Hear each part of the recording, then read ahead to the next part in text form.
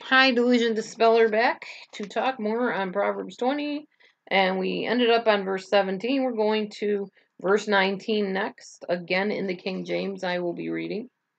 And that says, He that goeth about as a talebearer revealeth secrets. Therefore, meddle not with him that flattereth with his lips. Flattery. Flattery is where the narcissist grabs you in the idealization phase and says, "Oh, you're just like perfect for this job," or "You have the most beautiful voice. Won't you come and join my ministry?" Or "You're my best friend ever. I never was able to open up with anybody like I can open up with you." Again, borderlines do this too. Flattery. And what it is it's their aggrandizing you to draw you into their web so that you will think they are like the most awesome person and just be in awe of them and bowing at their feet practically and just totally infatuated with them before they take off their mask and you realize what's under there. So yeah, flattery. You gotta avoid that. Don't meddle with them, it says. Don't get involved. Stay away. If somebody starts pouring out all kinds of drippy praises on you, run as fast as you can the other way. Find the door, find the hole of the cave you're in, whatever you have to do, but get away from them.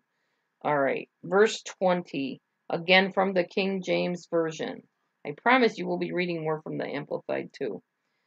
Verse 20, Whoso curseth his father or his mother, his lamp shall be put out in obscure darkness. Now, we've talked about narcissistic egg donors, sperm donors. I don't feel that I'm cursing a mother and father by calling them that because they're not really a mother and a father to begin with. They don't even deserve to have the title.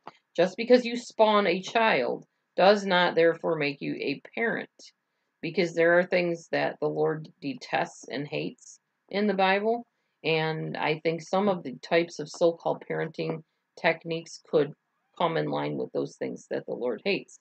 So, he does say, however, not to curse your parents. That means don't go around, just purposely being mean to them or judging them unfairly and that kind of stuff. I do believe that that's what that's talking about. I don't believe that no contact or low contact of a parent that isn't being a parent is what this is talking about. Just, watch your attitude and your motive with your parents. You can't just go around bad mouthing them just because you want to be a jerk. So that would be definitely judged by the Lord. I wanted you to see this beautiful cat. If I can lower this down so you can see his beautiful face. There he is. Hi, Choo Choo. Yeah, my pretty kitty. This is Chewy, or some people call him Fuzz Fuzz Squeak. That would be my husband's name for him. But he's our beautiful new addition. We're hoping to get one more kitty soon. We don't have Morgan the dog anymore. She found a home finally, as she deserved. It's just too small in here for her and just too much for everybody to deal with. All right. Anyways, where am I at? So you don't want to curse your parents, definitely.